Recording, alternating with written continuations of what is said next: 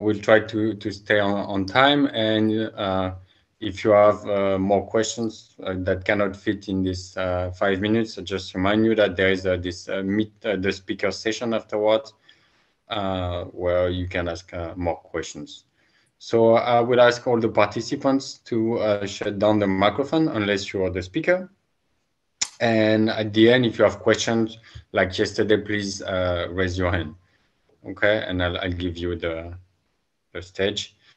If for some reason you cannot talk, the microphone doesn't work and so on, you can use also the chat, and I'll read your questions. But I think it's better if you ask your question yourself. It would be probably clearer. Okay, so let's start. So the first speaker is Axel Schild from Zurich, and he will talk about mini electron effects of strong field ionization described in an exact one electron theory. So please, Axel. Thank you, Nicolas, and also thank the organizers for this opportunity to talk here. I really like this online conference, actually. So I hope you can see me and hear me well. If not, please let me know. Yeah, so I thought I'm going to start with something that most of you already know, and this is the three-step model. Now, the three-step model is kind of a very fundamental model in attoscience, and it's the standard model that you have some kind of well, you have a laser field which induces some kind of ionization by tilting the potential. So this is kind of an atomic potential or something like that. And here you have some kind of electron cloud, and there's a laser field coming, and this tunnel ionization happens where an electron is ionized. And in the next step, you have this continuum propagation where your tunneled electron, your free electron, is now moving outside of this core region and is only influenced by the laser field. And then when the field sign changes, the electron is accelerated backwards and is then hitting the parent ion, the core, I call it core. And this leads, in this case, to the generation of high harmonics. Yeah, it's one of the standard models in attoscience. Now, let's say you really want to simulate this. Now, a lot of you do this, and you know this the problem. And the fundamental problem is that this region here is actually not just one electron, it's many electrons. So you have to simulate many electrons, which in principle is possible for in a bound state region, of course. There are many methods for that. But at the same time, you also have to simulate this ionized part, which can move very far away. And so you also have to cover a very large spatial region, and you might also have to very low amplitude here, so very small amount of electrons there. So you somehow have to describe this together, and this is kind of a big challenge in the field, which a lot of people work on. Now, what about this? So if we really want to look at this picture, yeah, this is kind of a single electron picture. And also many calculations or many models are based on such a single electron picture. I call it the single active electron assumption, where you're saying you have a wave function of one electron. And this is now propagated in an effective potential with some additional interaction with the laser field. Now here in the length gauge and the dipole approximation can also be different. But the main point here is that you have this kind of one electron potential. And you want to use this to describe or to somehow simulate your system. Now, if you look at this, you may ask yourself, well, what is this potential? Where do I get this from? Now, for atoms, we kind of know what's relevant, and we can guess or come up with a sensible potential. But now, if you say you want to do it for a molecule, then of course it's a bit more of a challenge. And then what's also often the problem, or what is considered a problem in this kind of approach, is that you do not really include the many electron effects, at least not the time-dependent many electron effects. Now in this talk, I would like to show you a method which can actually do this, in principle at least, and this is the so-called exact electron factorization. And what happened here is that I replaced this potential which I had before now by a general time-dependent potential. And what I'm claiming, what I want to convince you of, is that this exact electron factorization is a method to map the many electron problem, in principle exactly, to a one electron problem. And it's a method which gives you immediately the equations to calculate this V of R and T, so to calculate the effective potential. And also one of the goals of this talk is to show you how this one electron potential looks like if we really have many electrons that we are describing. Now, the content of the presentation is first going to go through the idea of this exact electron factorization and some intuitive picture. I'm also quickly going to relate this to density functional theory and to this von-Oppenheimer picture. You will see why. Then I'm talking a little bit about the peculiarities of the exact electron factorization, because it's a special theory and we have some interesting properties of the theory that might be surprising for you. Then I will show you an example of such a one electron potential of a many electron dynamics, and I will show you that it's pretty ugly. But I will also show you what's important there and how to make it pretty. And in the end, I'm also going to give you an idea of how we want to really use this ansatz, or this idea of this exact electron factorization to simulate a proper many electron dynamics. So, the exact electron factorization, what is it? And to explain you what it is, I've made this little picture here. So this is just should be the many electron time-dependent Schrödinger equation, where we have some external potential which is made by the nuclei, and we have some electron-electron interaction. And of course, we have some time dependence here because we want to have some laser field interaction. Now, this picture should be such a molecule, and here these red stars should be two nuclei, and then we have the yellow stars, which are the 5 electrons. Now, it's not a very realistic system, but I think you get the idea. We're also working, as I'm always working now in the von-Oppenheimer approximation, which means these nuclei are fixed, they're clamped nuclei. Yeah? And now the idea is that we write our many electron wave function as such a product. And this is a product of a one electron wave function and the product of an n-1 electron wave function, which describes the environment. So I'm coloring one of these electrons blue here. I'm saying this is the electron that I want to look at. And all the other electrons now constitute the environment for this one electron. And the chi is the wave function of this one electron, and the phi is the wave function of all the other electrons. Now, mathematically, we are doing this by this well-known way of writing a joint probability density as a product of a marginal and a conditional probability density. So what we're saying is we have this product, that's the many electron wave function is this one electron wave function times this n-1 electron wave function. And we're now requiring the absolute square of the one electron wave function to be the exact one electron density. So we're integrating over all but the coordinates of one electron. This means the square is the exact one electron density. Now, we don't know the phase. I'll come back to this later. But as long as we make our theory correct and we compute all the observables correctly, this will not be a problem, and we will have a phase also for this wave function. And then, via this ansatz in principle, we can just define the this wave function of the environment, so of the n-1 electrons. And in this case, it is a conditional probability. So the absolute square is a conditional probability density. The function itself is a conditional probability amplitude, which tells you the probability of where these n-1 electrons are given an electron is at a certain position. So it's really like a time parameter. So it's also like given my time is this, given my nuclei are there, given one electron is at a certain position, what do the other electrons do? You know? This is also why this is normalized with respect to all the other electrons, but there's one electron which is an additional parameter, and of course our usual time parameter.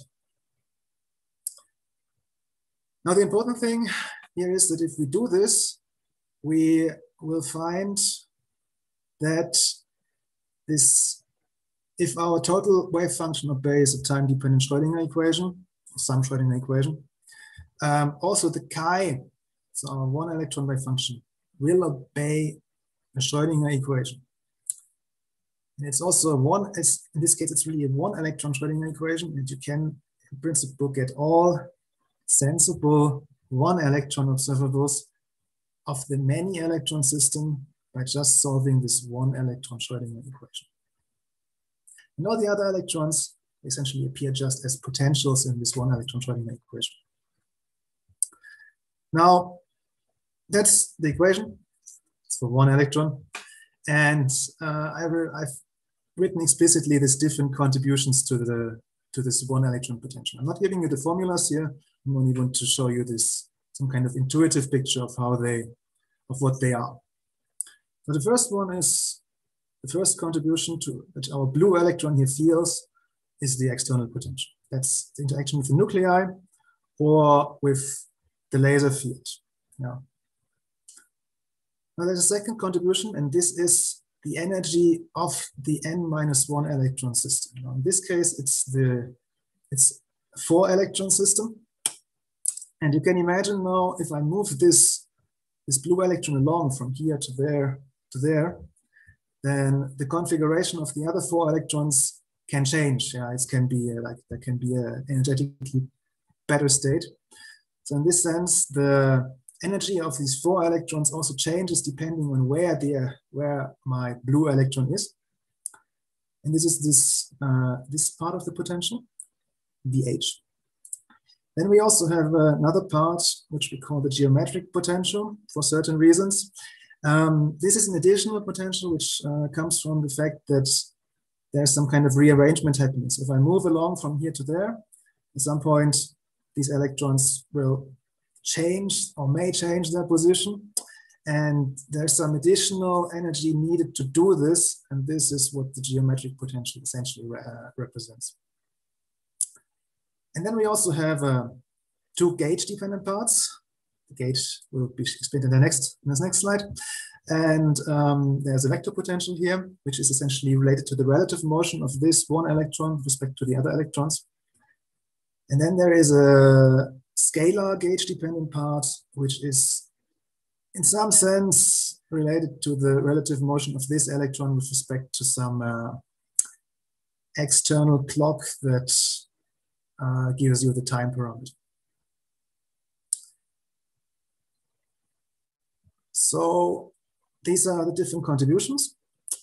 And I told you that the last two, this vector potential and this gauge-dependent part, are gauge-dependent. Now, what is the gauge?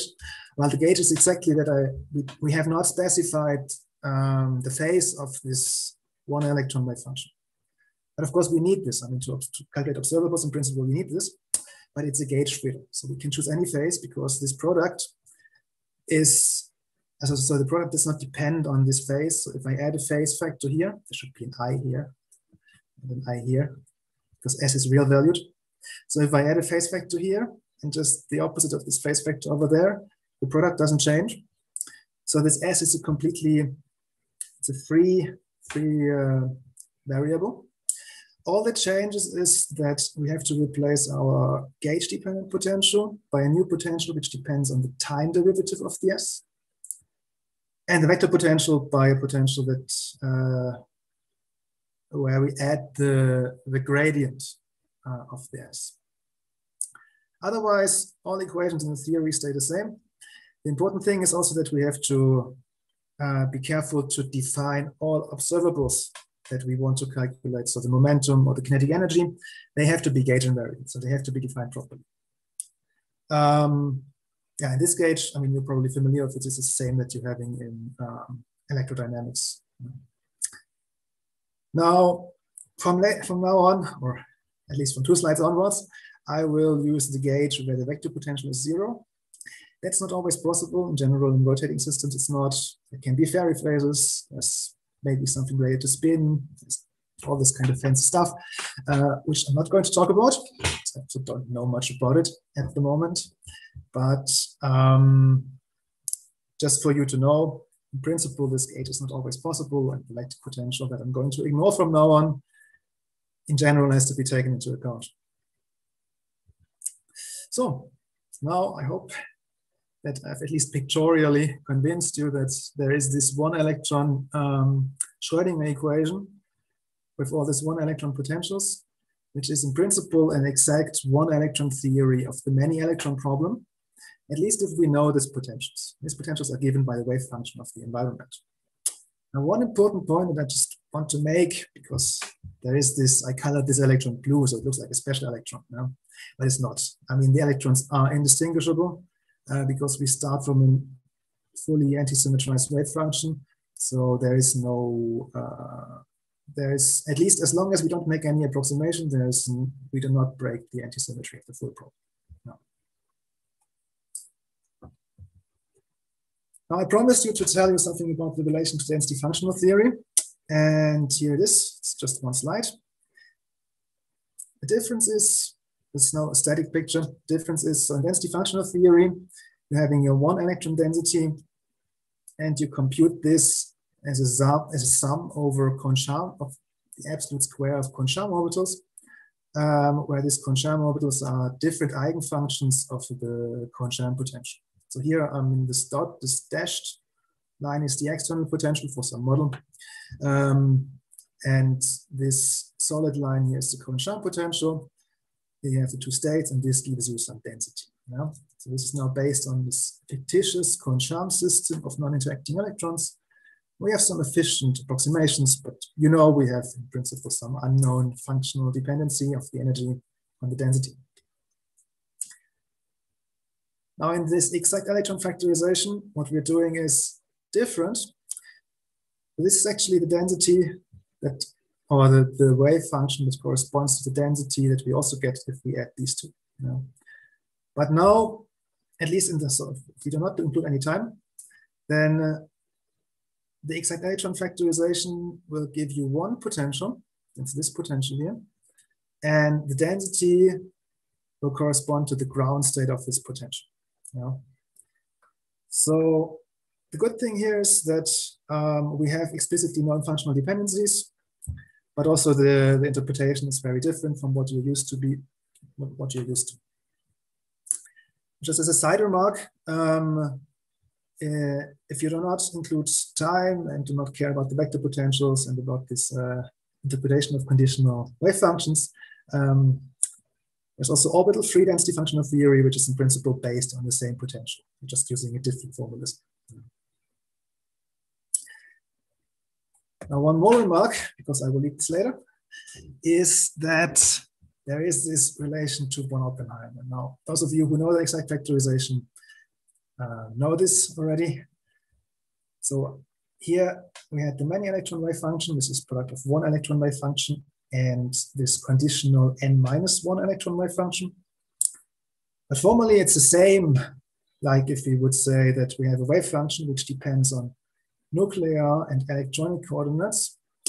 And we write this as a product of a wave function for the nuclei only, and one for the electrons, which conditionally depends on the position of the nuclei.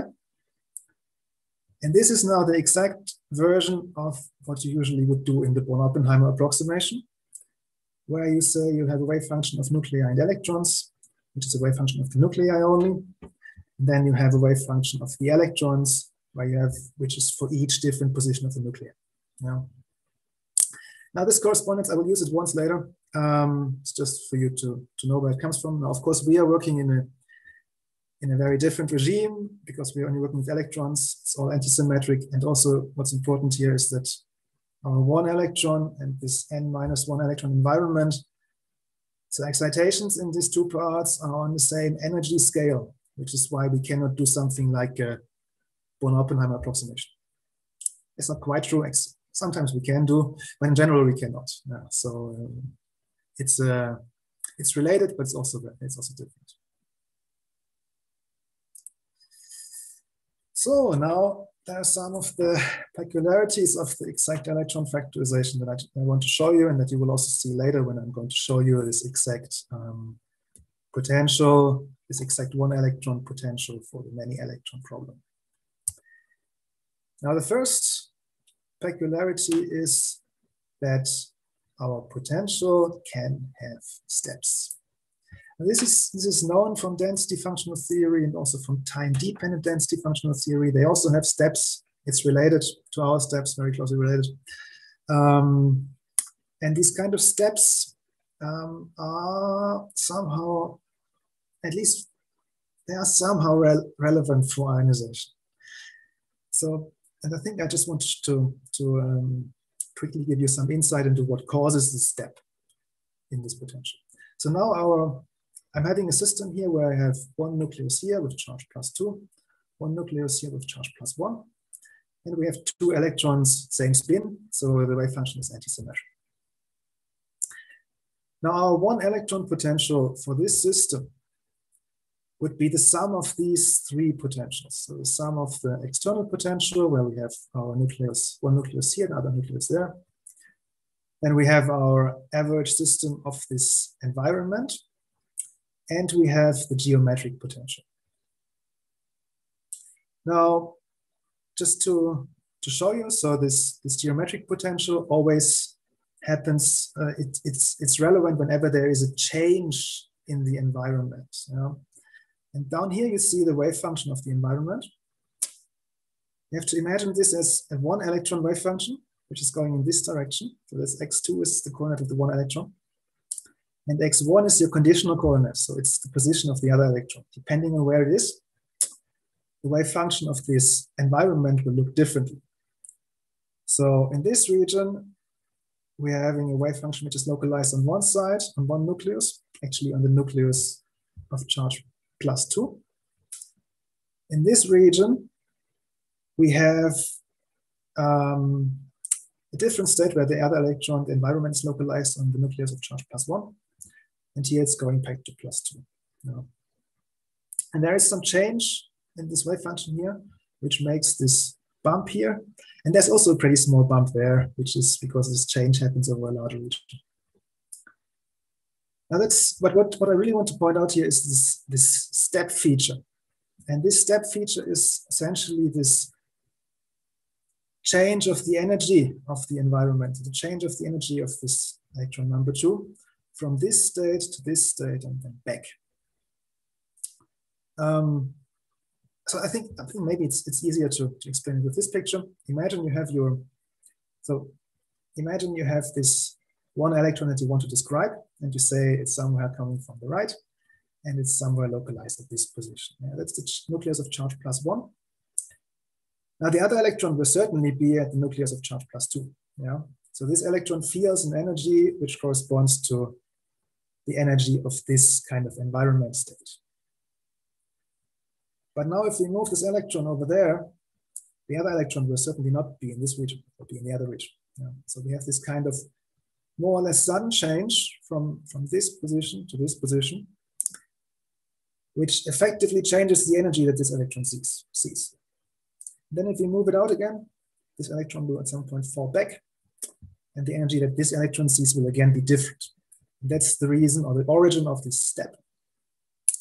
And as I said, it's kind of related to ionization, because if you imagine one electron going out, this electron going out, then depending on what's happening in this region, some kind of rearrangement, the energy that this electron feels may be different. So there can be some steps happening in the potential. And there will be. I'll show you. There will be steps. The second peculiarity for this explanation, I'm using this correspondence to the Born-Oppenheimer case, because it's easier to show here in the Born-Oppenheimer case. In this case, we're looking at a model where we have two nuclei. This is a fixed nucleus. And here we have a moving nucleus and a moving electron. And the potential is such that it's symmetric. So there's a minimum here and there's an equal minimum over there. And now if you look at the Born-Oppenheimer state of this problem, for the nucleus, for this nucleus, essentially you will see some kind of double well potential, where the ground state is this plus state, and the first excited state is this plus minus state. And you have this kind of tunneling doublet. Now, if you do the exact factorization on that, you will see that each of these states of the total system corresponds to different potentials. So the blue potential is again the potential of the ground state, which looks like the von Oppenheimer potential. The wave function also looks like the von Oppenheimer potential, wave function. But the first excited state, actually, it is never reaching zero. So there is no sign change here. Not really, except if you change the gauge. You can do that, but in general, there's no sign change if you want a continuous wave function. However, this potential will have a large spike at this region. So it will be the same potential like the ground state, it will just have a large spike. Now you can imagine the von Oppenheimer cases, if you have a very, very large spike, this all goes to zero, and you can just shift, you can just remove the spike, change the sign here, and then you get to the left picture. You know? Now, what I want you to take away from this is that for our exact electron factorization, there are two important points. The first one is that in principle, every state of this n-electron system corresponds to an individual potential for the one electron system.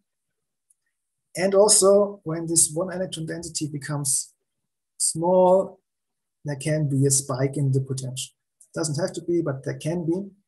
And this spike is related to this fact that we cannot change, that our wave function actually never really becomes zero, so we do not have nodes. We cannot really change the sign of the wave function. Okay, so now let me show you the potential. And I told you it's ugly.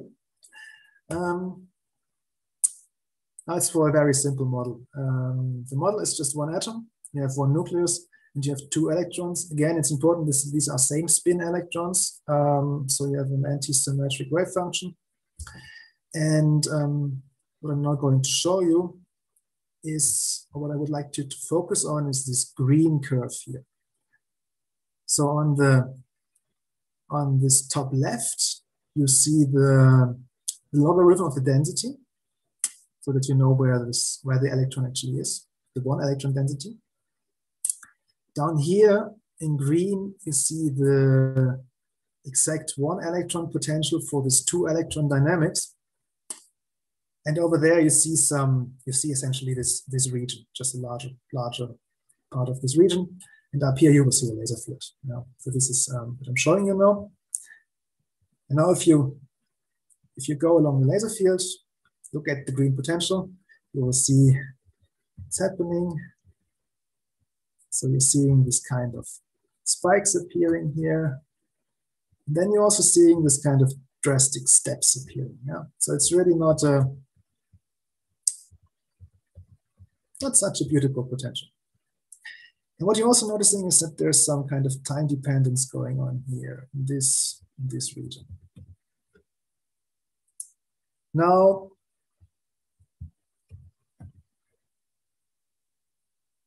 first, this spikes and steps, the things that make this potential rather ugly. So these features also occur in time-dependent density functional theory. And the steps, in our case, actually, for the atom at least, they're only in the gauge-dependent part of the potential. And so far, we've just ignored them. So they're kind of, in some sense, they kind of indicate some kind of rearrangement in the core, which changes the density of your outgoing electron a little bit. But it's always at positions where there is a very small probability of finding the electron anyway. So we just ignored the steps so far. The spikes, they actually prevent the wave function from having a node. And the trick is that we just say, well, our wave function may have a node. It's just like, like what we usually expect. And then we just ignore the spikes. And this is the, I would say that the spikes and the steps are not so relevant, at least the steps outside this region, outside the core region. Now there's also, but what you might have also seen is that there is this time-dependent ionization barrier. So this is now the core region, and you have to, your electron is ionizing from here somewhere out. And this is just shown for one snapshot. And this is really this barrier is really drastically dependent on your laser field parameters. So especially on the central frequency. The higher the frequency, the less important or the less time dependent it is. But for low frequencies, there can be a very, very strong effect here. And this is, of course, something that you really have to include because if you want to describe tunnel ionization, for example, well, you have the barrier through which you're tunneling is very, very important. So you need to somehow include this effect. Now, getting rid of this spikes and steps, it's actually easy. So we can make the potential pretty. And we can do this by using this, what we call this time-independent conditional amplitude approximation. Approximation is just that we're not having any time dependence in our exact electron factorization potential. The only time dependence is in the laser field. And we can also have a time, and we also do not assume that dipole is time dependent or some kind of effective dipole is time dependent. Now, the underlying idea here is that if you're moving your electron out, there will be some response of the other electrons. So there's, we're assuming that this potential that the electron sees when it moves out is independent of whether the laser field is there or not. And this is the essence of this approximation. It can be calculated, principle for molecules. It has no spikes, it has no steps. It's the red line here compared to the blue line, which is the exact case. The problem is that it does not have this time-dependent barrier, which we sometimes need. Now, when can we actually use this approximation? We looked at it for a model system. So this is what you're seeing here is the laser field parameters. So this is the laser field. You have some central frequency, omega, and you have some field strength here. And here's also the gamma parameter. And you see that this approximation works rather well if you have rather large frequencies, so pretty large frequencies actually. But if you go and also for small frequencies, but very low field strengths. But for larger field strengths and small frequencies, it's rather bad. And what we've plotted here is actually the number of electronic states that you need, because this TK approximation is kind of the idea that you only need one bound state here in this region, and otherwise you're just doing some kind of a continuum propagation. Well, you can see here that especially if you're going into this region, this kind of very relevant experimental region, you need typically many bound states to describe this dynamics correctly. So you would need you cannot really get this time-dependent ionization barrier, which is related to these excitations of this parent ion. Yeah, so now that we've learned this, how can we simulate something based on this electron factorization? And yeah, that's the idea again. We want to simulate this somehow in a one electron picture, but we learned now that we in general need to describe this effective barrier here. And to describe this effective barrier, we would need quite some excitations in this bound state region. So our idea, which we're trying at the moment, is the following. We want to describe these two regions differently. So we want to have some kind of coupled dynamics, because we know in principle how to describe this core region time dependently with the many electrons in a reasonably good way. 2 minutes, Axel. Yes, I'm almost done. Almost done. Thank you.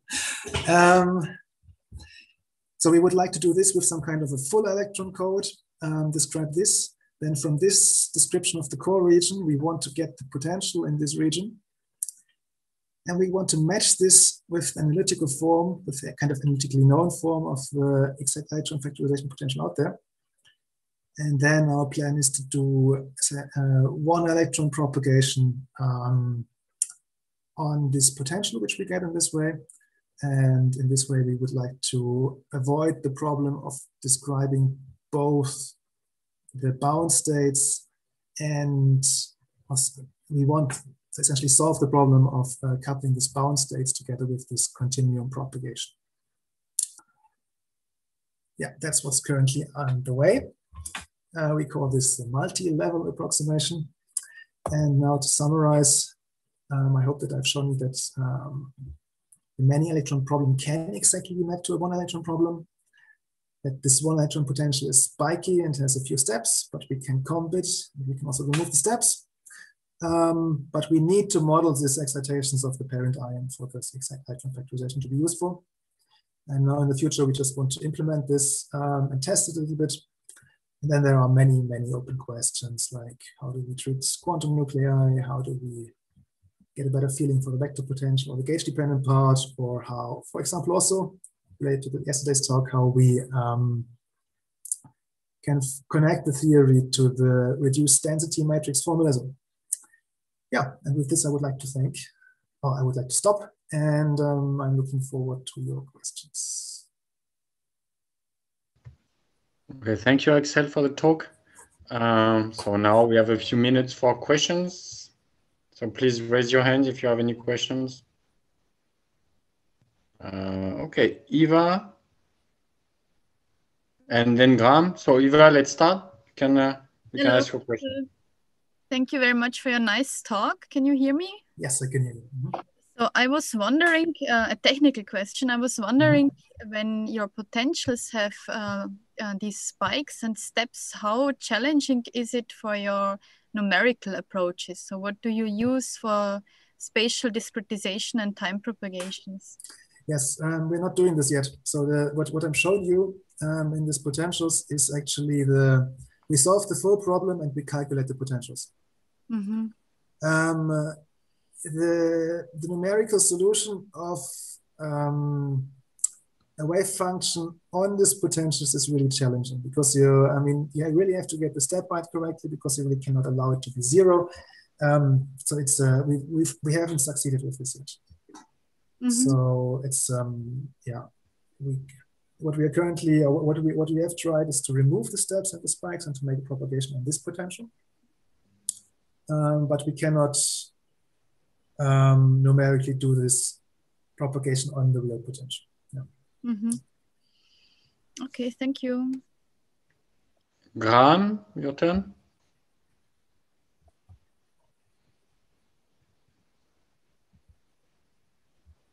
We cannot hear you, Graham. You hear me now?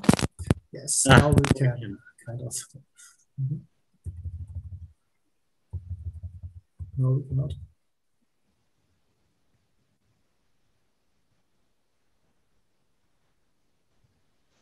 Okay, so Graham, if you're not, maybe we can take the next question and then come back to you afterwards.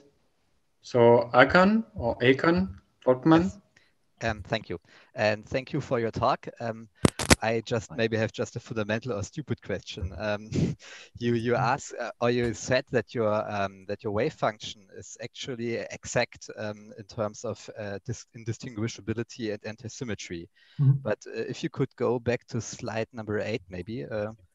There where you presented your exact electron factorization. Here we see that you can split off just a single factor. And now let's, for example, just figure that we had 2 electrons. So therefore, on one side of the equation, you would have kind of Slater determinant or an explicitly anticorrelated or antisymmetric wave function. And on the other side, you would just have a Hartree product with no antisymmetry at all.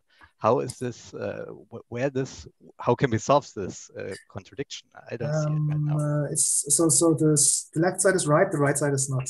So we do not have a Hartree product. The anti-symmetry is there in the product. I mean, it's just so if for example, if we okay, it's really there in the product. You just write your full wave function down here. You just compute the one electron density, takes the square root, then you have the magnitude of chi. Mm-hmm. You choose your phase, and then you just say phi is psi over chi. Yeah. So it's the thing is it's in the product, but it's only in the product. And that's the thing. So we do not have it in the ansatz itself, but only in this product. But formally, it's all there. It's just hidden. So we cannot. I mean, from the potential, you cannot.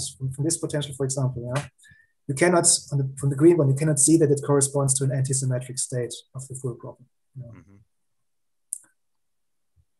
Okay. Okay. Yeah. Thank you. Graham, can you try again? Can you hear me now?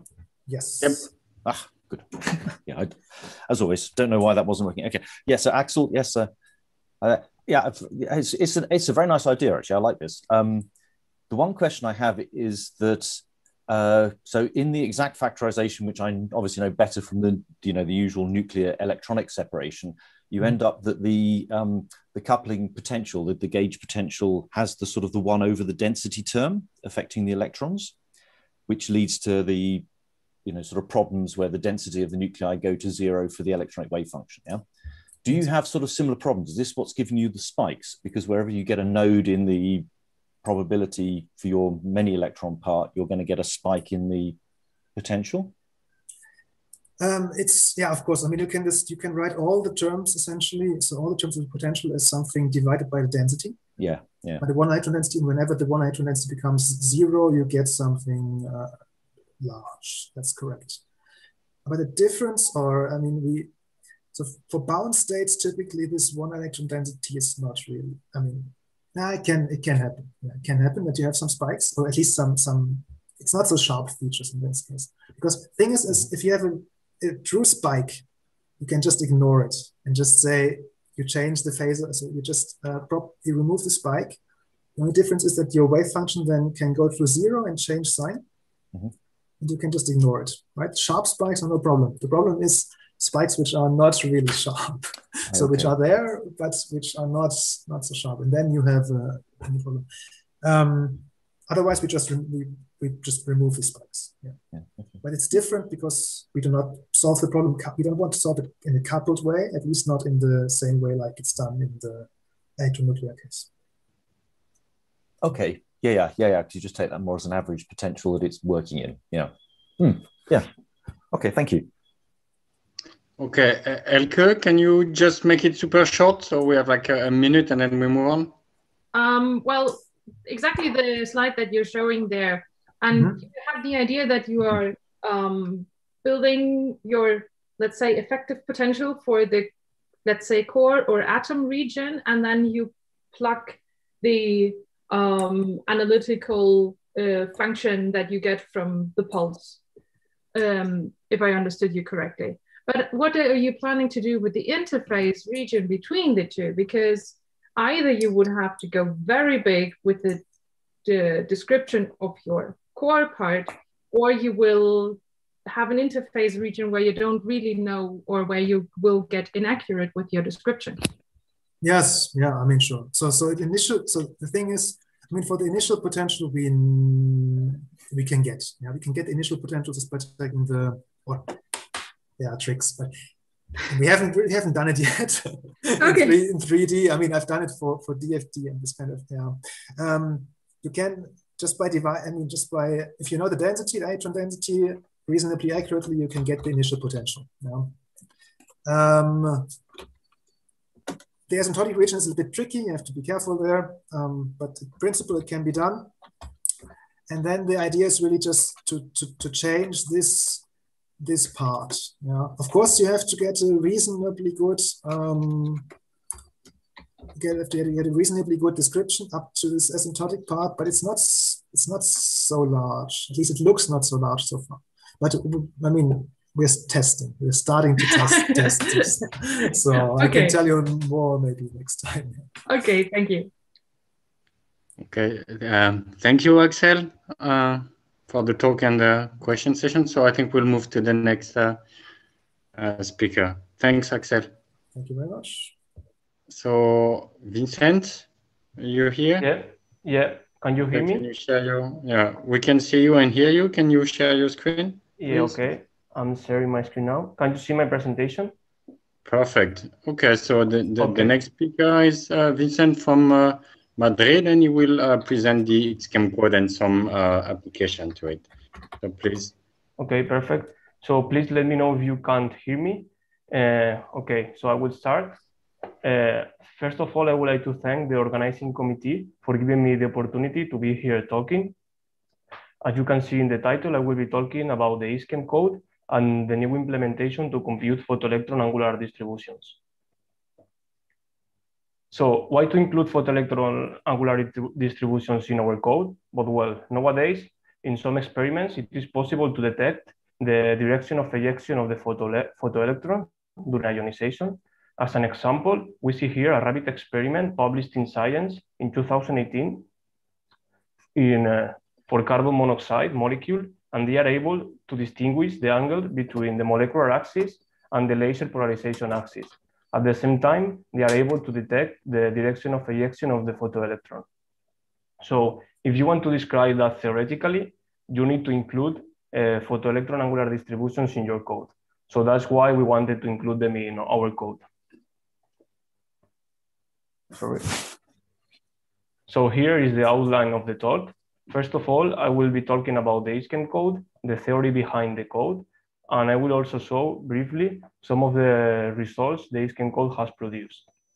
Then I will move to talk about the new implementation that includes photoelectron angular distributions, and I will show the results I obtained with the carbon monoxide, still unpublished, and also the results of the pyrazine that a colleague of mine, Pedro, has obtained too. So I will start with the Xchem code. Sorry. Here, you can see the people who started with the Xchem code around 5 years ago. At that time, all of them were in the University Autónoma of Madrid, but as you can see, some of them has moved. Fernando Martín and Jesus González are my PhD supervisors. And at the end of 2018, I did an internship in the University of Central Florida with the supervision of Luca Argenti. So as you can imagine, my PhD thesis is very related to the Xchem code. Also, something can interest you is that soon the Xchem code will be open source.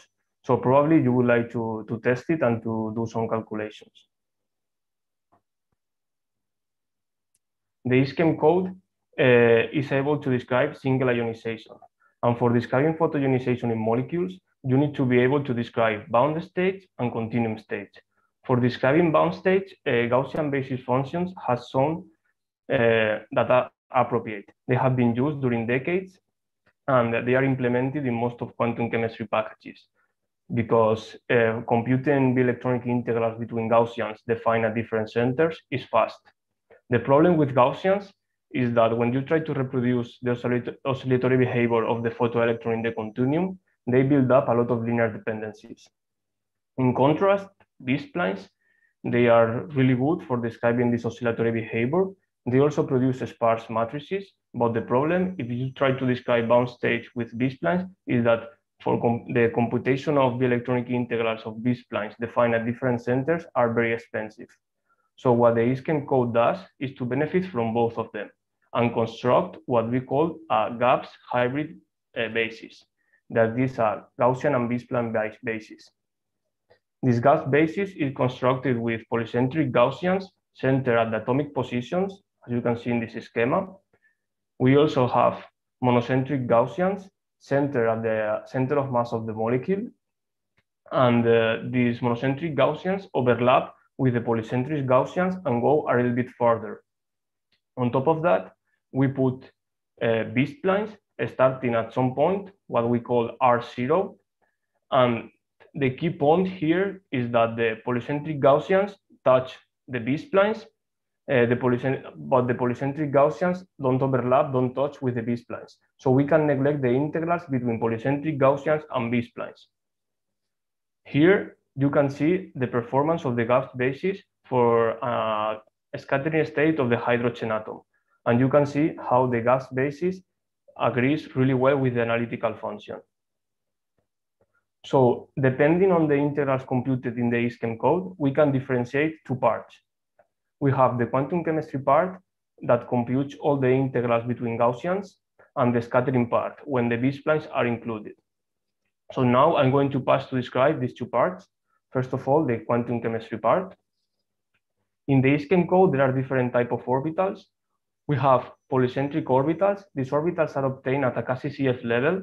You can, and the ISCHEM code reads these all orbitals as an input. You can use any program you wanted, but then you have to transform the orbitals to the Molkas format. That is the format the ISCHEM code reads right now. Also, we have monocentric Gaussian orbitals. These monocentric Gaussian orbitals are created with an even-tempered basis set of monocentric Gaussian functions centered at the center of mass of the molecule. As I said, it's an even-tempered basis set that is defined by a geometric progression. You can see here that these basis functions are defined with R up to 2k plus L. So we have these two different values that we have to play with them when trying to do calculations. For instance, if we increase the k value, we will increase our radial extension. The monocentric Gaussian will arrive further. And if we increase L, we will increase the angular flexibility. So imagine we have a big system and the polycentric Gaussian is a little bit far from the center of mass. We will have to increase we will have to put the B-splines a little bit further. And to be sure that the B-splines and the monocentric Gaussians are touching, we will have to increase the k value to increase the radial extension. Also, we have different kinds of states. We have source state that are the states computed with polycentric Gaussians. The typical source state are the ground state or excited states you wanted to include in the calculation. We also have the ionic state that are the parent ions included in the calculation. These parent ions are described as a linear combination of configuration state functions with a defined spin. And with a Guga table obtained by Molkas, we transform them to linear combination of Slater determinants. So we can augment on every possible orbital. So we augment on each parent ion on every possible orbital, polycentric orbital and monocentric Gaussians. And then we transform back from Slater determinants to configuration state functions with another Guga table obtained by Molkas. So at the end of the day, what we have at the end of the quantum chemistry part is all the 1 and 2 electron operators between all these states. The typical operators is overlap, Hamiltonian, dipoles, and whatever. So now in the scattering part, the first thing the scattering part does is to compute the missing integrals, that are the integrals between Gaussians and B-splines and between B-splines. Between the closed clapping approximation, the scattering states are created with the source states that are the ones defined with polycentric Gaussians and the augmented states. States augmented either in a monocentric Gaussian or in a B-spline. Here you can see the schema of a typical matrix in the scattering part of the ISCHEM code. It could be the overlap, the Hamiltonian, or other operator. You can see here that all the integrals computed between Gaussians are computed in the quantum chemistry part. I forgot to say that before, but the integrals we obtained it from Molkas. It's Molkas who is computing the integrals, and we obtained it from there. And we can see also here that the integrals between polycentric Gaussians and between B-splines are neglected, are 0. We also see here the interference region between monocentric Gaussians and B-splines. So these integrals are computed. And we see also here that when we just have B-splines, we obtain a sparse structure. So now there are two ways to proceed. We can use fixed boundary conditions by imposing the wave function to be 0 at the end of the box. And for example, by neglecting the last B-spline. And if we diagonalize the Hamiltonian, we will obtain a discrete spectrum. And if we transform the different operators to the eigenstates of this Hamiltonian, we will have different matrices that are useful for propagate. So we can do time-dependent propagation with these matrices. We include a complex absorbing potential. So during the propagation, when the photoelectron is arriving to the end of the box, it is absorbed, so we don't have reboundings. Also, we also have the scattering stage. There are several ways to compute the scattering stage. The most standard one right now is to compute them after the box eigenstate, and the scattering stage will be defined as a linear combination of different box eigenstates. So the scattering stage, we can compute them as at the desired energies, and we also obtain the transition dipole amplitudes. So with that, we can calculate the cross-section, either in velocity or in length gauge. Sorry. Okay. So now we have an idea of how the HChem code works. Now I'm going to briefly show some of the results the HChem code has produced in the last years. Marcus was focused mainly on the nitrogen molecule you see here. And among other things he did on nitrogen, I'm showing here just some of the results he obtained. In his calculation, he considered 3 different parent ions. And what I'm showing here is the cross-section between the second and the third threshold that is full of Rydberg states, as you can see here. That is known as the Hopfield series. And we can see how the cross-section obtained with this chem really agrees with the experimental data obtained by synchrotron radiation. Something similar was done by Sonia with the oxygen.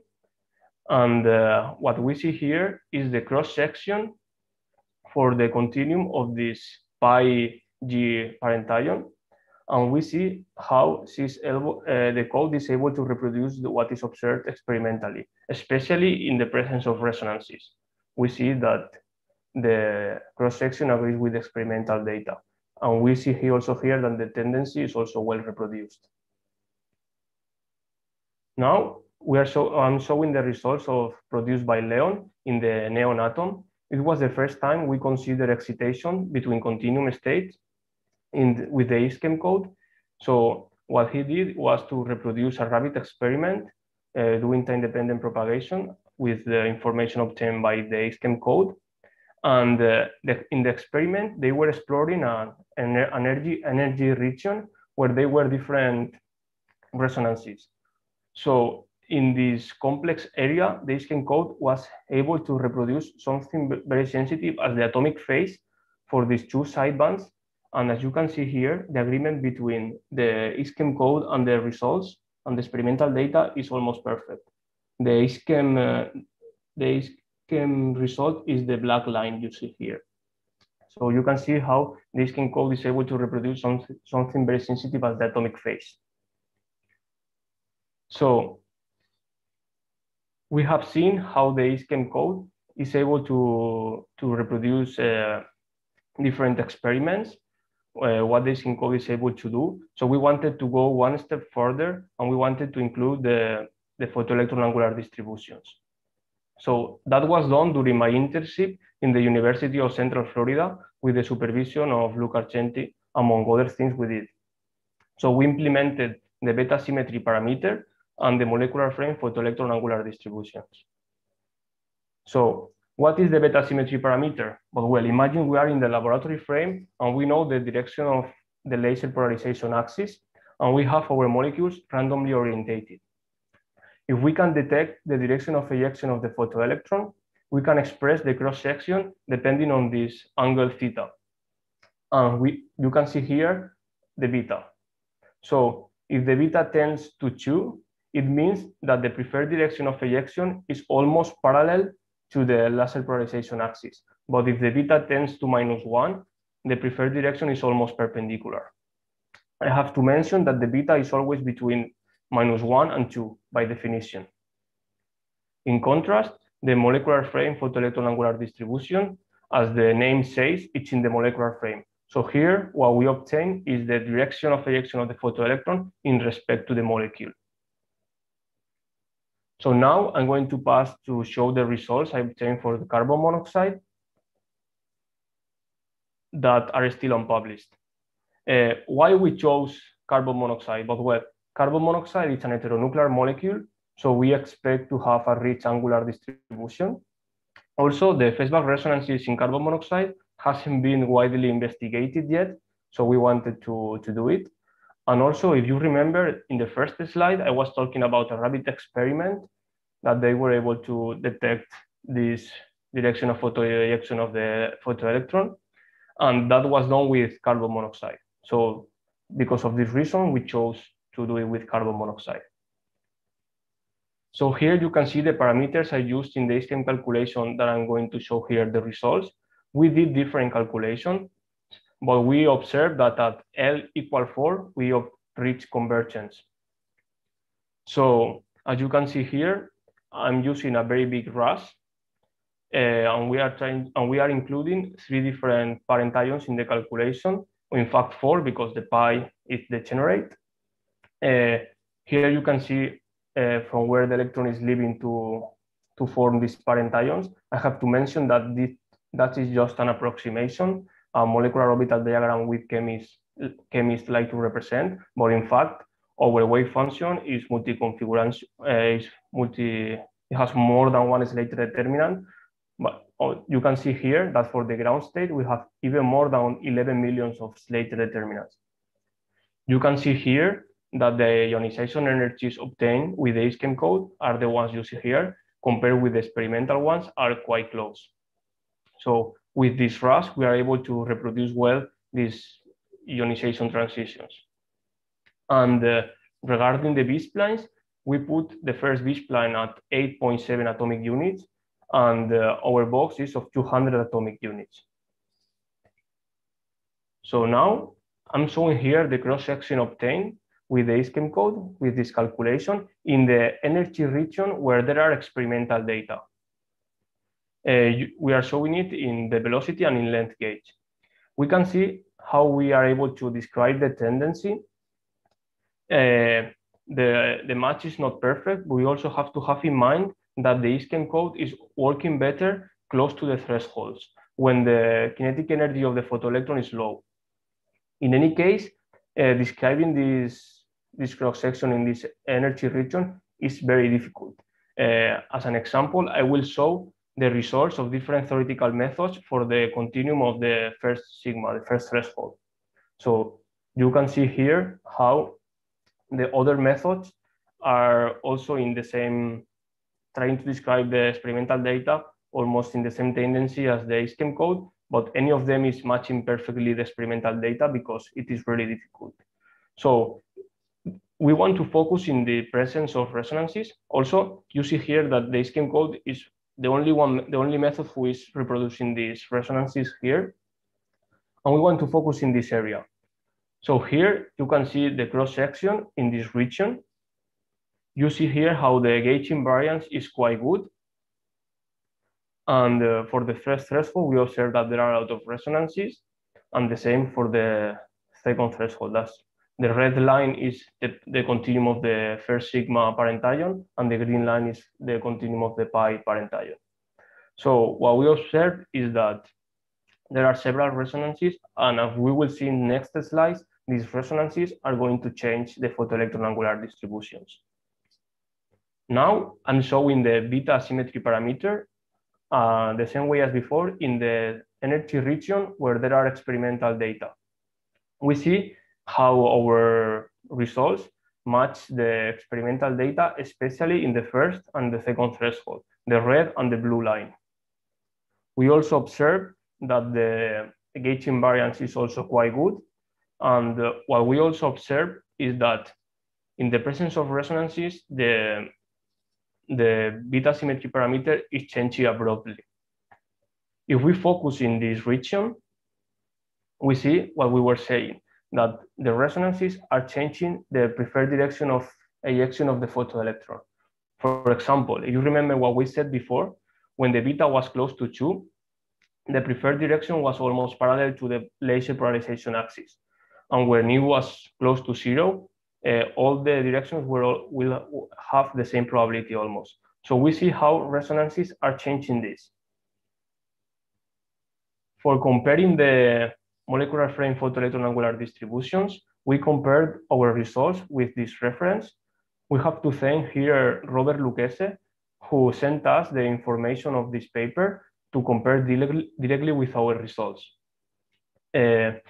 in this experiment they were reproducing, they were able to detect the direction of the molecular axis in respect to the laser polarization axis, but they were not able to know if the carbon was on one side or the other side. So that's why we have a plane of symmetry in that direction. So what we are seeing here is the angle between the direction of ejection of the photoelectron and the angle between the laser polarization axis. And we can see different things. On one hand, we see that the Isken code has a very good gauge invariance. The velocity and length gauge results are almost identical.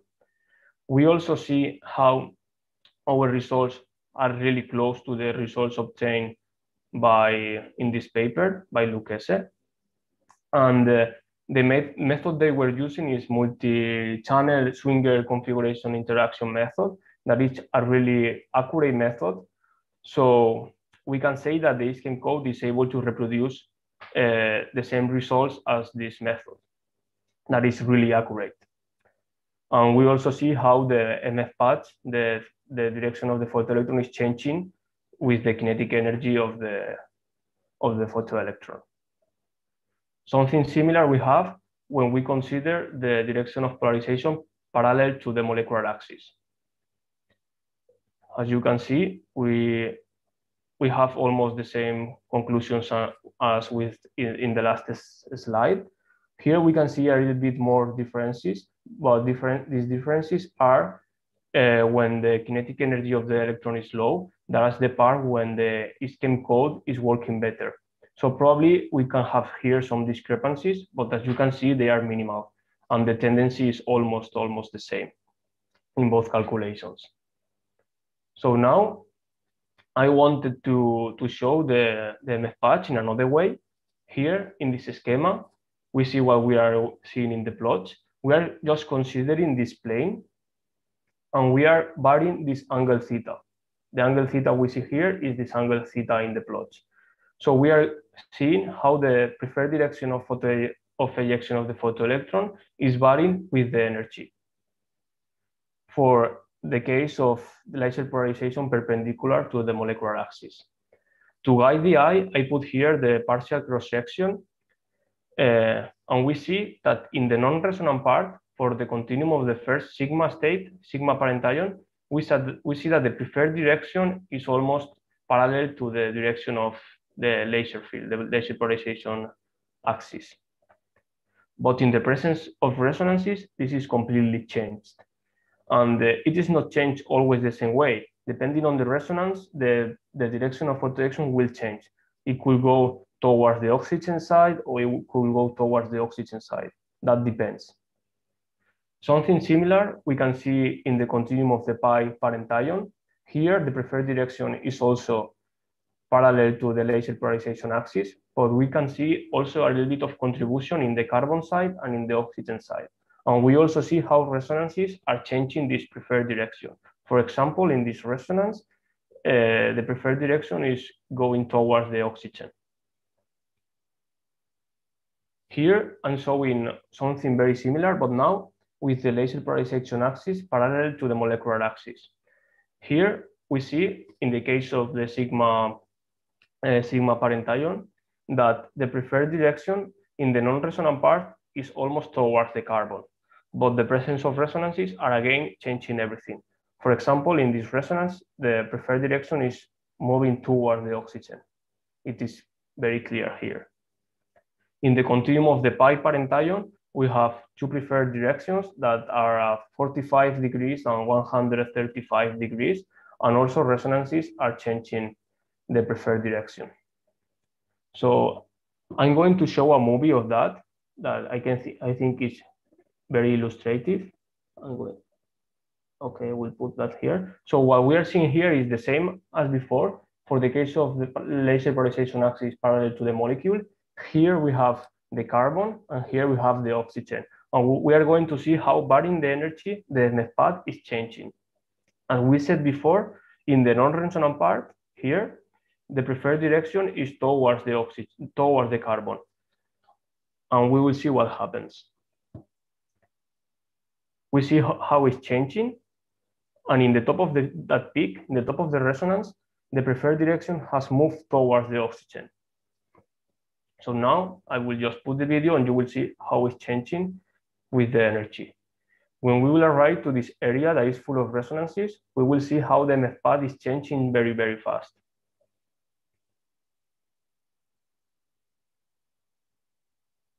Okay? So we see how every time we reach a resonance, the photoelectron angular distribution is changing.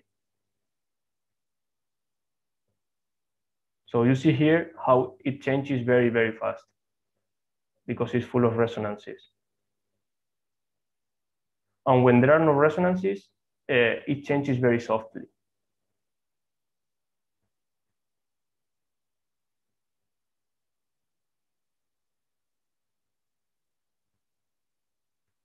So we see every time how every time we reach a resonance, the MF path is changing. Okay, I think we have enough. We'll stop it.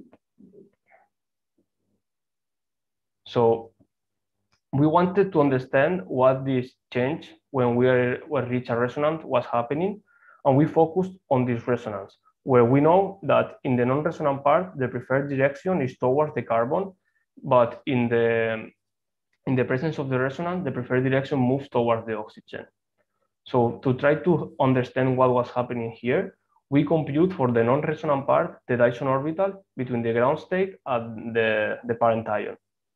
The Dyson orbital tells us the information from where the photoelectron is leaving the system. So we see that the photoelectron is leaving the system mostly in the carbon side. So that will explain that why in the non-resonant part, the preferred direction is towards the carbon. For understand what was happening in the resonant part, we have to have in mind that a resonance is created by a metastable state embedded in the continuum. So we investigated this metastable state, and this metastable state was the pi parent ion with an electron in a very diffuse Rydberg orbital we see here.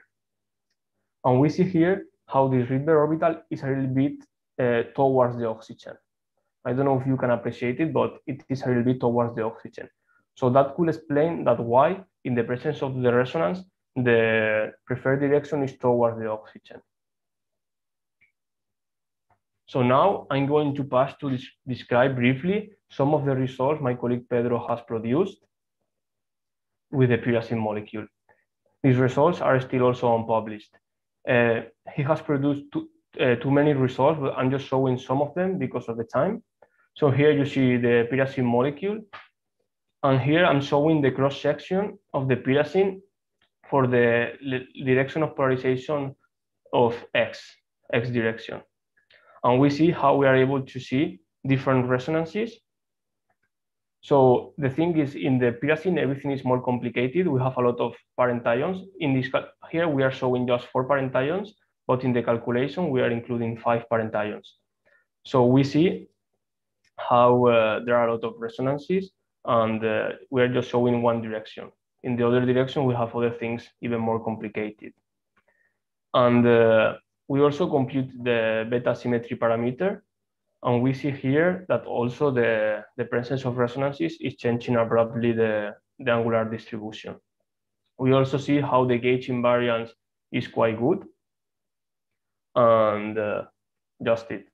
We also compute Pedro computed different molecular frame photoelectron angular distributions, and we are going to focus first in this peak. In this energy, we just have 2 different parent ions opened, these 2 thresholds. So we are showing here this the angular distribution, and we see how it's really complex because of the molecule, because of the complexity of the molecule. I also have to say that this calculation is for L equal 9. And we also investigated this peak, you see here, the one next to it, and we see something similar. The photoelectron angular distribution are very complex. So that's just a little bit of what Pedro did for the pyrazine. So now I'm going to pass to give some conclusions and future perspective. So we have seen how the ISCHEM code works, and how the scheme code is able to reproduce different experimental data. Also, remember you that the scheme code will be open source very soon, so probably you would like to use it. And we have implemented photoelectron angular distributions. We have compared our MF patch with the one of this reference, and we have seen that they are as good as this multi-channel swinger configuration interaction method. And we also have shown the results of carbon monoxide and pyrazine, and we have seen how the presence of phase-back resonances are modifying this MF patch. For the near future, we would like to do time-dependent propagations. I say near future, but we are going to do it right now. We have everything prepared to start doing that. We would like to, for example, simulate rabbit experiments and to propagate the photoelectron wave packet to the scattering state and to follow the photoelectron angular distributions. So to the end, I would like to thank all the people who started with the scheme code, especially my PhD supervisors, Fernando and Jesus, and Luca Argenti for the nice time I spent with him in the University of Central Florida. Also, I would like to thank Marcus, Sonia, Leon, and Pedro for the results I've been showing in this presentation. And also, I would like to thank Robert Lucchese for sending us the information to compare directly our results with his results. And also, I would like to thank you for your attention. I'm open to any question you have.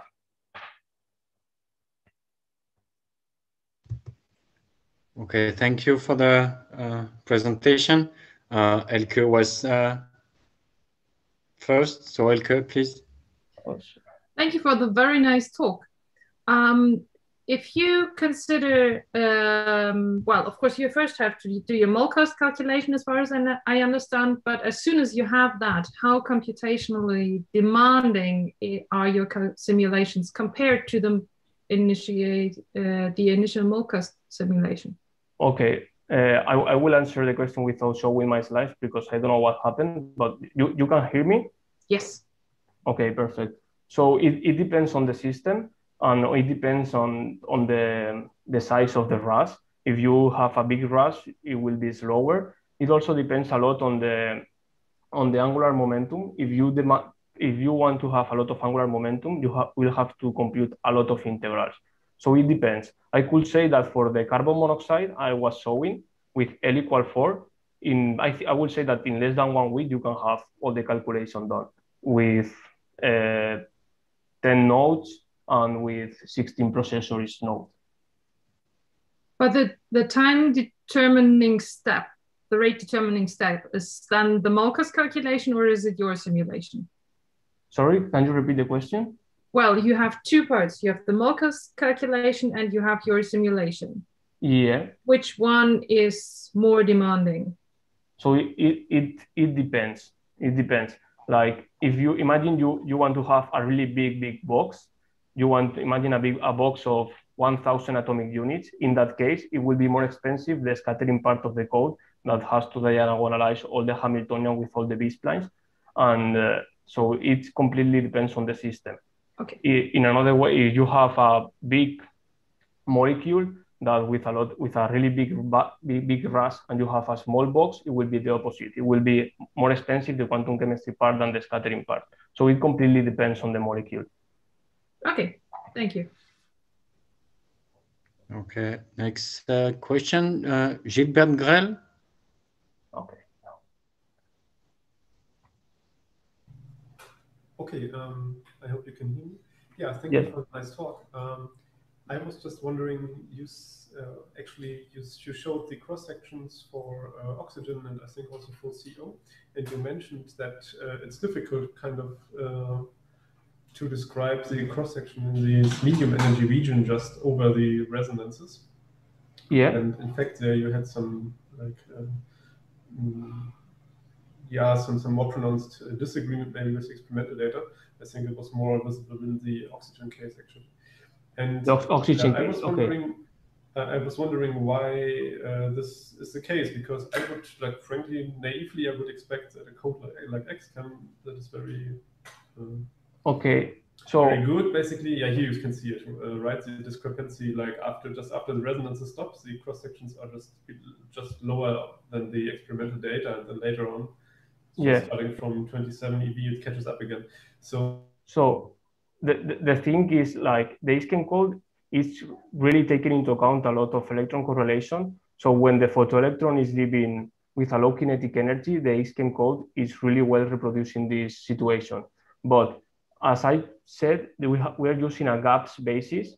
So we have a part where we just have a Gaussian. So the Gaussians have to describe a little bit the Gaussian, then overlap with the B-spline. So when we have a high kinetic energy of the photoelectron, the Gaussians can have a little bit of problems to reproducing these fast oscillations. So that's why when the kinetic energy of the photoelectron is a little bit high, we have a little bit worse results. Do you understand what I mean? Sorry, can you hear me? Oh, I think we lost, I don't see him in the list of participants, so. Oh.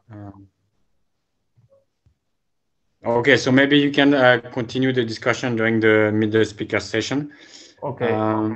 I have just two short questions, maybe. Yeah. Maybe I missed it, but do you compute the two electron integrals between the B-spline and the Gaussians, or it's only the one electron integral? No, just one electron integrals. It is here, yeah. No, we just compute one electron integral between monocentric Gaussian and B-splines. We only have one electron in the B-splines and in the monocentric Gaussians. I see. Okay. And you said that the code is going open source, so I guess it relies on Molcast.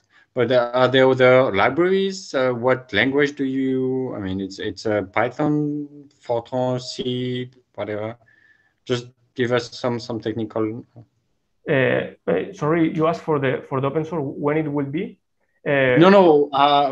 What it relies on. So what kind of libraries we would need if we want to use it? Is it just Molcast and your code, and it's a self-consistent code, or?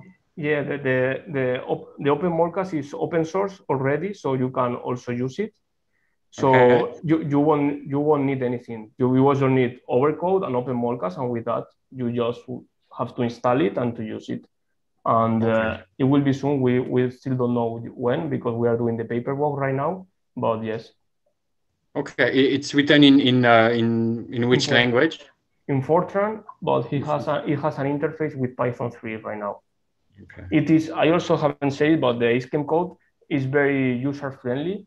The input files are really similar to the input files of Molcast, so it is really easy to use. If you are used to use quantum chemistry packages, it is really easy to use the ISCEM code. Okay, thank you. Jesus, if you have really short question or comments? Just referring to this, the libraries that we are using are just the standard MKL or LAPACK or SCALAPACK. Right? So it's nothing fancy. And great. Also these libraries for the Molcast code, so in principle it's fine. Okay, great. Okay, thank you very much. So, thanks again, Vincent, for the nice talk. And we'll move to the last speaker for this morning. I see him now on the list. So it's Carl Michael Sims. I hope I didn't mess up his name. Carl, can you hear me? Thank you. Yeah, okay. So can you share your? Yeah, perfect. Okay, so we're almost in time. And well, I won't read the title. I guess you can start now. Okay. Well, thank you for the introduction, and thank you to the organizers for giving me the chance to speak here. My name is Carl Michael Sims. I'm a PhD student in the group of Stephanie Greff in Jena, and the title says I'm going to talk about quantum mechanical simulations of Attochem XUV ionization dynamics using atomic and molecular model systems. And I just want to start with a very brief recall from what we probably all know. What happens if we ionize a hydrogen atom or any simple system in a single active electron picture? what happens, like we have our XUV pulse and we have our ground state here. And if the energy provided by the XUV pulse is larger than the ionization potential, we will create a photoelectron in the continuum with the energy given by this formula, called the photoelectric effect or reflection principle, however you like. And I refer to this now as a long pulse limit, when you really have a long XUV pulse with a very short and well-defined spectral width. So the first question is, how accurate is this picture if you then go into attosecond pulses, because that's obviously what you want to do, as my title suggests. And well, you can literature or just make a little calculation, and you will see, for example, if you look at the photoelectron spectrum for like a hydrogen-like atom, where we indicate again the 1 photon limit here with the dashed line, you will see two effects. First of all, if you decrease the pulse length, the very obvious effect is that the intensity decreases because the energy brought in the system is less. But what happens as well for attosecond pulses is that you shift your photoelectron spectrum away from the expected 1 photon dashed line towards low energies. And well, in the attosecond regime, this can be explained using this very simple picture to decompose our photoelectron spectrum in a transition dipole moment and the spectral intensity, like we know, for example, from SFA. And we know then for long pulses, like for 5 femtosecond pulses, we have a very well-defined spectral intensity around this dashed line with a almost not varying transition dipole moment, which gives the spectrum then.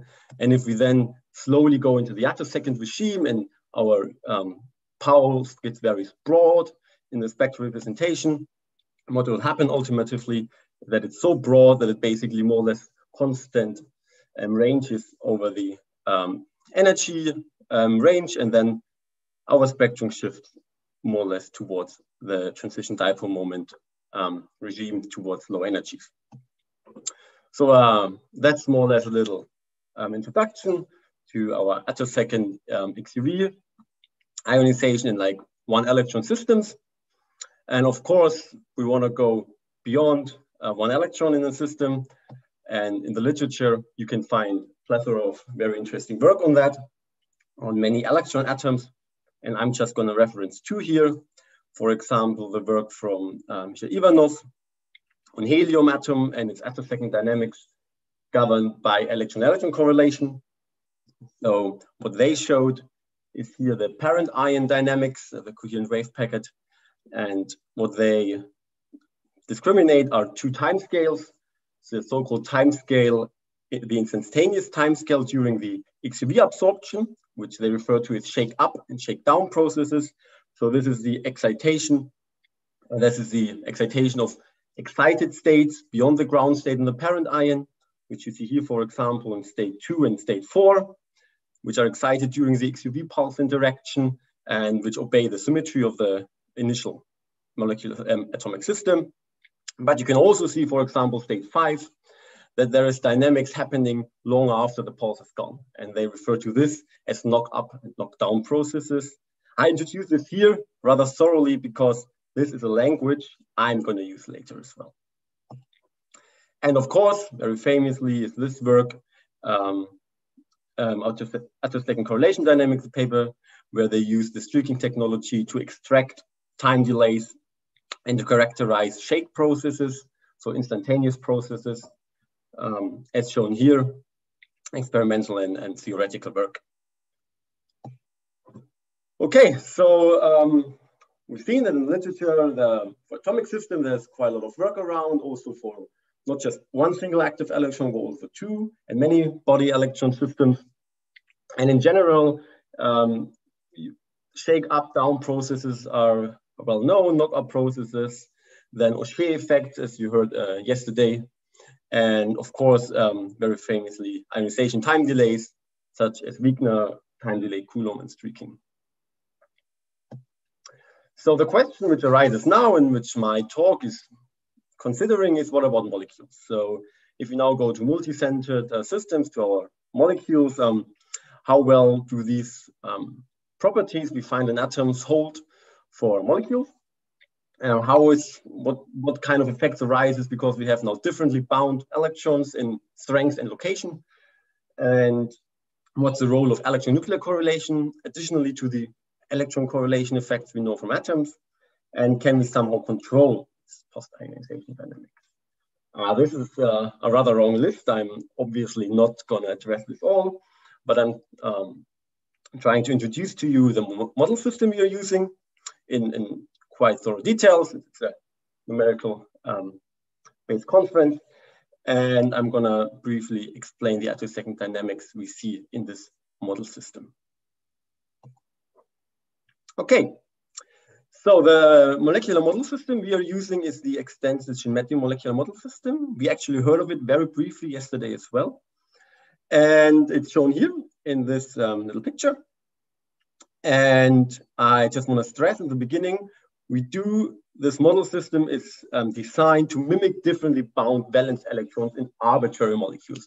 It's not here to, it's not meant to mimic a specific molecule. It's just in general to try to get general applicable insight into ionization processes in molecules. And for this, I said we use this model system, and it's comprised of 5 particles. And they are all in a 1D real space. So all we are talking about is basically one dimension in real space. And we have these 5 particles on there, on this one-dimensional world. And the outer nuclei here and here, they are fixed. They don't move. They just come up in our Coulomb potential. And the 3 inner particles are described quantum mechanically exact. And they are obviously allowed to move in their respective one dimension. So we have this time-independent Hamiltonian describing this model system. And as said, we have 2 electronic and 2 nuclear degrees of freedom, each in 1D real space. On the right-hand side, you can see the corresponding potential. And since we are in 1D real space, we need to describe ionization, meaning to leave the parent ion. We obviously need soft or truncated Coulomb potential to allow for actual ionization process. That's shown here with arrow functions. And then we have parts for the nuclear repulsion. And between the outer and the center nuclei, we have electron-nuclear interaction terms, and we have the electron-electron interaction term. What we can do, and what we do to kind of create an analogous picture known especially in the quantum chemistry world with potential energy surfaces, we create our initial wave function, our initial 3D wave function, by first of all obtaining adiabatic electronic eigenstates by solving this time-independent Schrödinger equation in 2 dimensions, relaxation methods, so 2 dimensions the electrons, and treating the nuclei parametric just for the initial wave function, just to have the concept of potential energy surfaces. If we do this, the potential energy surfaces are shown here. And then to have our initial 3D wave function, we just multiply our ground state adiabatic electronic eigenstate with a Gaussian to fit and to mimic the nuclear part of our 3D wave function. Okay, this is our model system we are using for the initial molecule. Now, obviously, if we ionize this model system, one electron will leave the system, and we have a parent ion system, which then has 1 electron less, and then it's described with 1 less electronic degree of freedom, with the here shown Hamiltonian and potential. And for this, again, we can solve it. We can solve the time-independent Schrödinger equation and obtain potential energy surfaces for our 1 electron parent ion. And now it's important to point out that this obviously is not a quantum mechanical exact comic of what's happening in the parent ion, because the electron can be on the left-hand side, that would be its ground state, but it can obviously also be on the right-hand side. So basically, this is the smallest model of a hole or electron migration, however you want to call it, or charge transfer. And we can see this if we look here at the adiabatic 1 electron eigenstates, and we look at the squared modulus of the wave function corresponding to these states. we see that in the ground, in first excited state of the parent ion, the electron is located on the left-hand side, whereas for NS2, we had a charge transfer to the right-hand side. Okay, last but not least, we need a laser to have we need an XUV laser to have our ionization process. And we do this by a very short attosecond pulse in velocity gauge and using the Dipole approximation. And then, as said, we initialize our system. We have our very, very spectral broad pulse, which basically is able to excite all kinds of one electron and also double ionization states. And then we have our real-time propagation using the three-dimensional time-dependent Schrödinger equation, split operator on a grid, using the here shown parameters. Okay, this was in broad detail how our model system works. Now let's have a look at what's happening when we propagate our time-dependent Hamiltonian with the attosecond XUV laser pulse. And we first start by looking at what's happening to the electrons upon ionization. And for this, I show you here on the right-hand side the density when we integrate out the nuclear degree of freedom. So we see where our two electrons are. And here we see what's already mentioned quite a few times, the recent talks, that electrons are indistinguishable. So we see that the X electron can be at negative values, meaning on the left-hand side of our molecule, and the Y electron at the same time on the right-hand side. So here, but also vice versa, X can be at positive values on the right-hand side, while Y is at negative values on the left-hand side. Just shows us the indistinguishability of electrons. Okay, so now let's our laser interact, and we see at 2, 1, 2, and 3 femtoseconds, we see how the electron density evolves. And I want just very briefly qualitatively discuss this here because it's just a nice visual picture. Because what we see here is that, well, most of our two electrons stay bound, but there is a good portion of it where we see that one electron coordinate, for example, X, we see the electron moving towards higher position values, so it gets ionized and emitted out of the system, whereas the Y electron stays around ±5, so in the parent ion.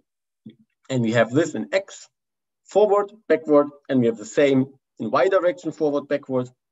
Again, electrons you cannot distinguish, so this is fully mirror symmetric because we have nothing in our Hamiltonian that couples the two electronic degrees of freedom. We don't have anything like a spin orbit coupling in there. We also see that double ionization does not play a role here. Yeah, so what can we say on a qualitative picture here already for our ionization dynamics? Well, we see, or you can believe me, that there is a forward-backward asymmetry. When we now look only at X, for example, I said it's sufficient to just look at one coordinate. We have this kind of double stripe structure.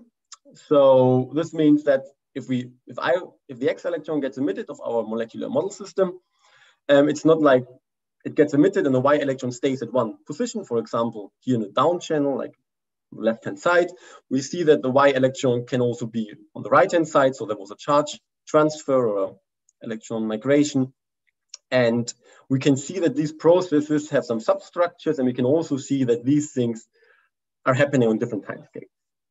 There are time delays mentioned here because here at 3 femtoseconds, we have this down channel and forward far more evolved than the up channel here. Okay, so we can already say that there will be some electron-electron, electron-nuclear correlation even, which are leading to different pathways during the ionization, and not just our single active electron picture that one electron gets ionized and the rest stays, and the parent ion electron stays in its original position. So what we are doing now is we are using the fact that in the beginning I told you we are using the concept of potential energy surfaces to ease our analysis. And that's exactly what we are now doing. And this is very in line with what I showed you in the introduction, what Misha Ivanov is doing for the atomic systems. So as said, with our XUV pulse, we ionize basically a bunch of 1 electron parent ion states. And now we want to have a look at how these states are populated during the XUV attosecond ionization.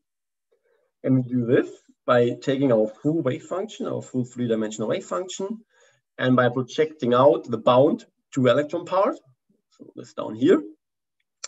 And then we project this wave function, which we can say is the parent ion plus continuum wave function. We project this on our 1 electron basis, which we calculated before. And then we can see how these 1 electron states are populated during the XUV interaction. And what we see here is very similar to what we've seen in atoms. So we see that we have, first of all, excited states are populated, meaning we are not just left in the lowest ground state of the parent ion. And we can see that we have these 2 timescales seen in atoms as well. So we have an instantaneous, population of excited states, but we have also pronounced dynamics when the XUV pulse has already vanished. That's shown here. And what our next step is now, we try now, well, that's rather not, it's nice to see that we have shake up and knock up and that we have correlation effects, but now we try to dissect this into specific ionization pathways and try to understand why do we have these different pathways and can you maybe relate this to some more intuitive semi-classical pictures. Okay, to do this, we need some little theoretical tricks. And for this, first of all, we come back to what I said initially. We have the quantum mechanics has the principle that electrons not distinguishable, but it's in this case it's a problem. For the analysis, if you, for example, want to say where the emitted electron is coming from, we can't say this. It could come from X or Y electron. It could come from the right or left-hand position. So the first trick and approximation we are doing is that we're using artificial subsystems, as we call it, meaning that this is our full initial density, electronic density. And now we just make our electrons distinguishable by applying a Heaviside function around the mirror plane and creating a subsystem, let's say A and B, in which we can exactly say where which electron lays. For example, subsystem A means that the X electron is on the left-hand side, the Y electron is on the right-hand side. The X is a strongly and the Y the weakly bound electron. And later, when we look in the ionization processes, we always monitor the X electron. So if only looking at the X electron coordinate, we can exactly say where it comes from and where the Y electron stays in the parent ion. And our second approximation is to use a restricted field interaction, meaning we let our XUV pulse only interact with one of these electrons. So in the end, we have 4 calculations basically in the subsystem AB, and each of them only letting interact with the X or the Y electron to differentiate different pathways leading to ionization. Okay, and as I said, we are now only looking what's happening in X direction, forward, backward direction for X ionization, single ionization, forward and backward direction using these 2 systems, these 2 approximations. Okay, so what I show here, this is the full result, the full system, full interaction, meaning none of these 2 approximations I just introduced. And this in forward and backward direction. And here we see the dynamics, we see the population of the parent ion states. Ground state, first, second excited states. And now, as said, we do this for our artificial subsystem and restricted. And I'm fully aware that this is a rather tedious slide, so there's no need to get confused. I try to walk you through this slide slowly, one by one. I'm just going to point out at this point the general organization of this slide, which is that this A and B indicate which subsystem we use. So for example, A meaning X is there, Y is there. And here we indicate with which electron the laser interacted. Meaning here, the laser interacts with the X electron, which is the electron which gets ionized. and here with the Y electron, the laser interacted with the electron, which stays in the parent ion and is not ionized. Okay, and again, as a reminder, interesting to watch out for the NS2 state, because this one is on the right-hand side, whereas 0 and 1 is on the left-hand side for the parent ion. Okay, we start now with this panel F. So we ignore everything else and just look at panel F. Panel F is a calculation in the B subsystem, meaning the Y electron is on the left side, the X electron is on the right-hand side. And we also interact the laser with the X electron, and we also monitor the X electron getting ionized.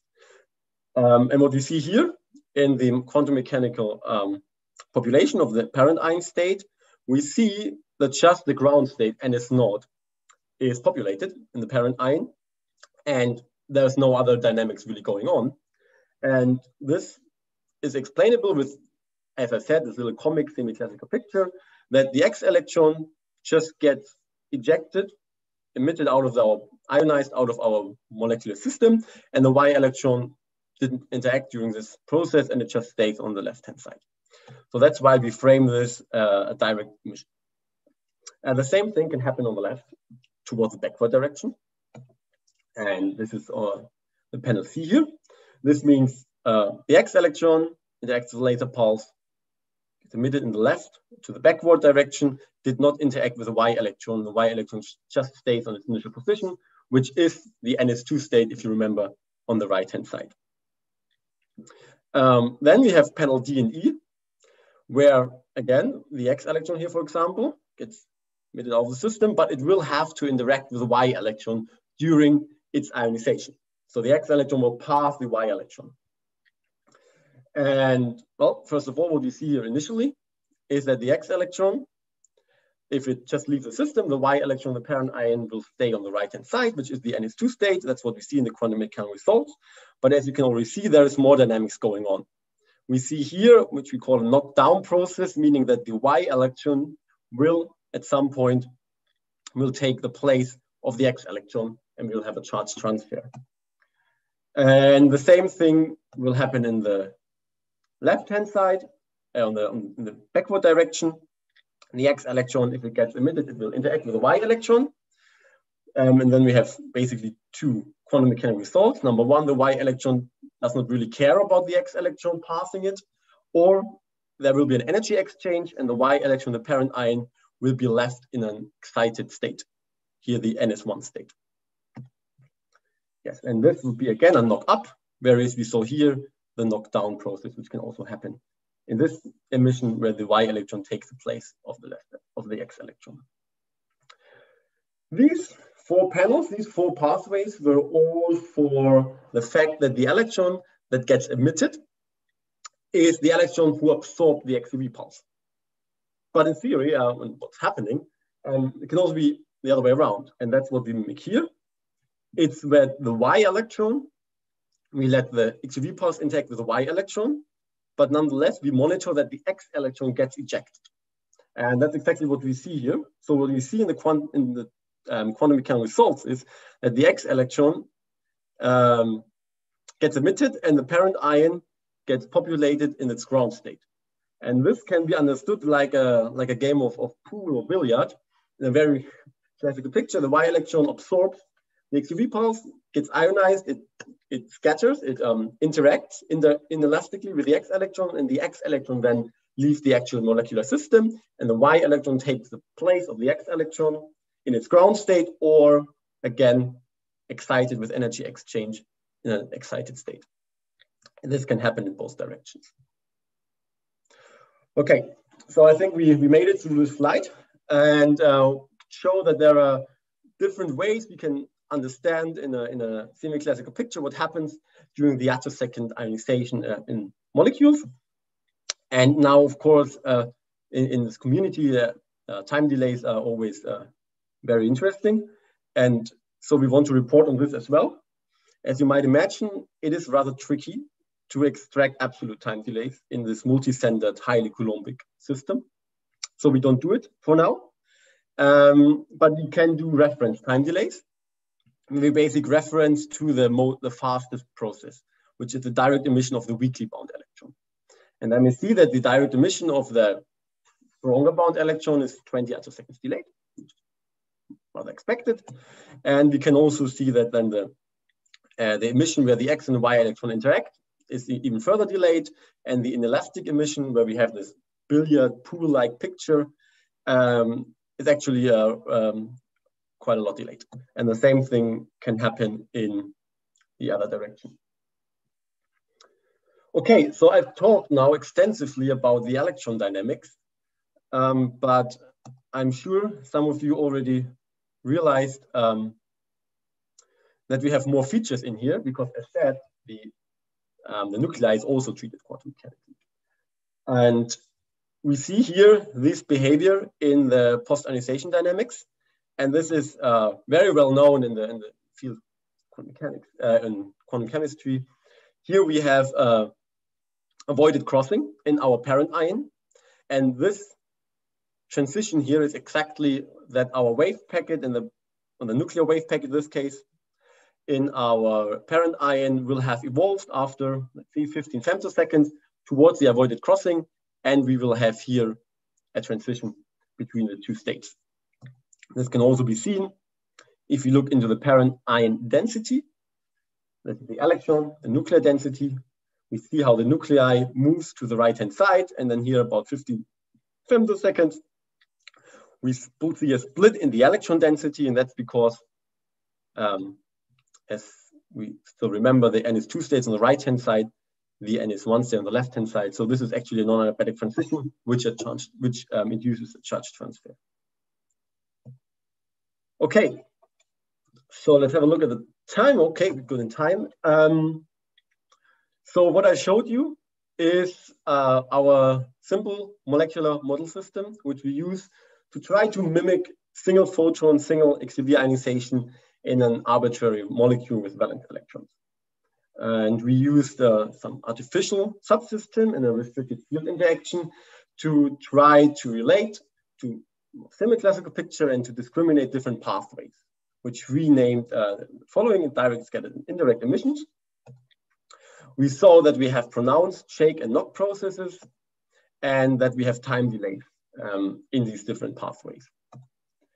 So what we can say in general is that the post-ionization in such a molecule is interestingly driven by coherent electronic and a nuclear wave packet in our parent ion, as we have seen for this non-adiabatic transition. Okay, so what is next? We now have this model system, and now we obviously want to understand and control more different situation simulations to understand in more detail, especially the role also of the nuclei.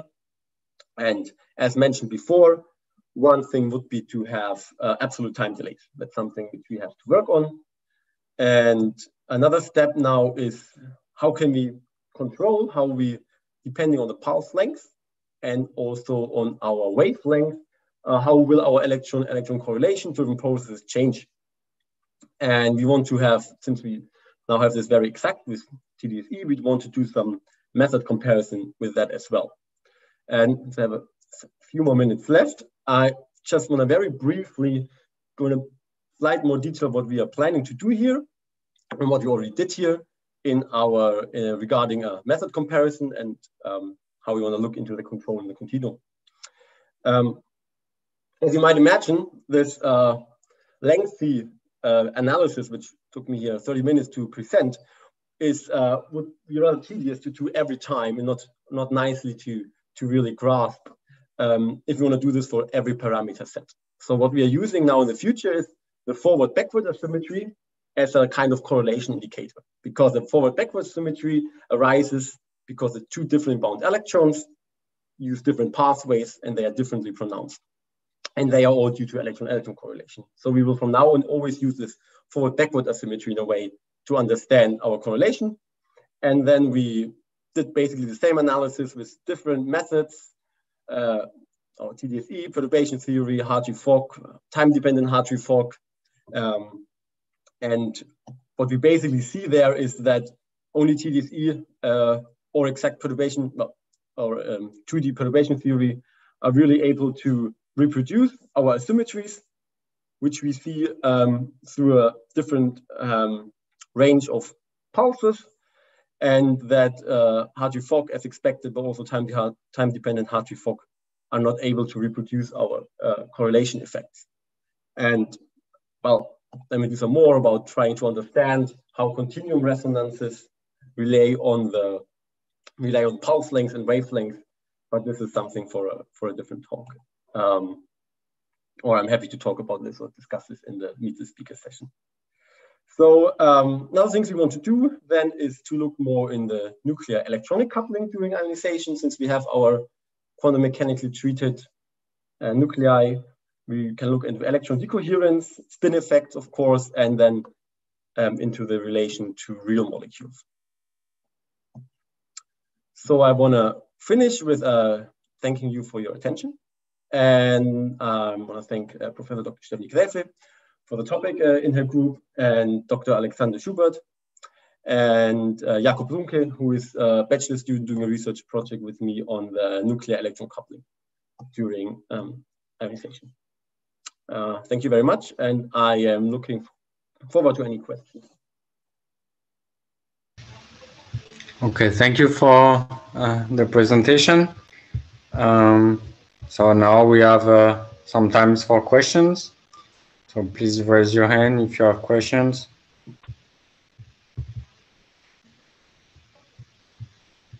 I'm trying to see some. I don't see any hands for now, so I'll ask the first question. So towards the end, you show, I mean, you compare a different method, and you show that you need to do full correlation and so on to get this asymmetry right. But what if you do time-dependent CIS, if you just include single excitation? Because, I mean, it went a bit fast for me, but in the list, it was mostly a Hartree-Fock, right, or some perturbation. But if you do only singles, which should be not too expensive, how would that be? So yeah, in principle, I mean, we can try any kind of theory on that. That was just basically the first ideas, because you can easily do like a numerically exact Hartree-Fock on there and create two orbitals and one electron wave functions, and then do this also time dependent. On the other mind, I'm not sure how easy to do CIS on this, but definitely something I can think about. Okay, okay, but just so yeah, you don't know if you really need the two electron I mean, correlation if to get this right. Okay. Are there questions?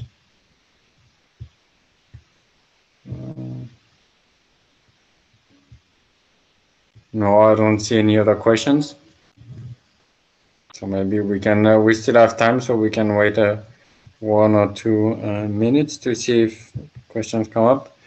Just maybe I can answer to Gilbert for the, yeah, we saw that you disappeared, and we thought that maybe you can ask your question to Vincent during the Meet the Speaker session that would just follow. Okay.